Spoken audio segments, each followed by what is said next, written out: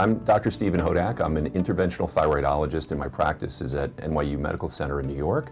I'm the Associate Division Chief and the Chief of Endocrinology at Tisch Hospital. Radiofrequency ablation, or RFA, is really a paradigm shift in the way we can take care of thyroid nodules.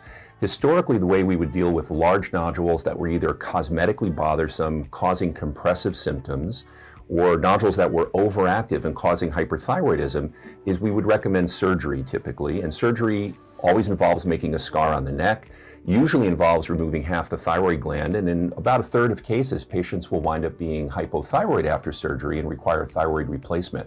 RFA is really kind of a tremendous step forward because in a really very minimally invasive procedure, we can treat these nodules and effectively destroy them, and the patients go home with little more than a pinhole in their neck that heals over the next couple of days. They generally don't become hypothyroid, and cosmetically they get a terrific result. So it really is a big step forward in the way we can use technology for treating these thyroid nodules.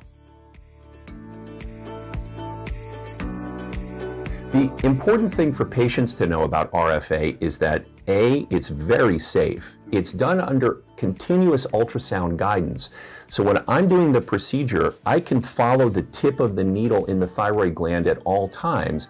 So I know when I'm activating the radiofrequency energy, I'm targeting exactly what I want to target, and I'm not damaging any tissue that I want to avoid.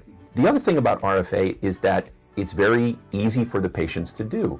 They come to the office, we have them in the treatment room for about an hour, they wait about 30 minutes after the procedure, and they go home.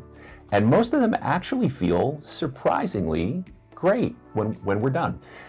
They get a great cosmetic or treatment result after the procedure, and so far, it's really been a big satisfier for patients.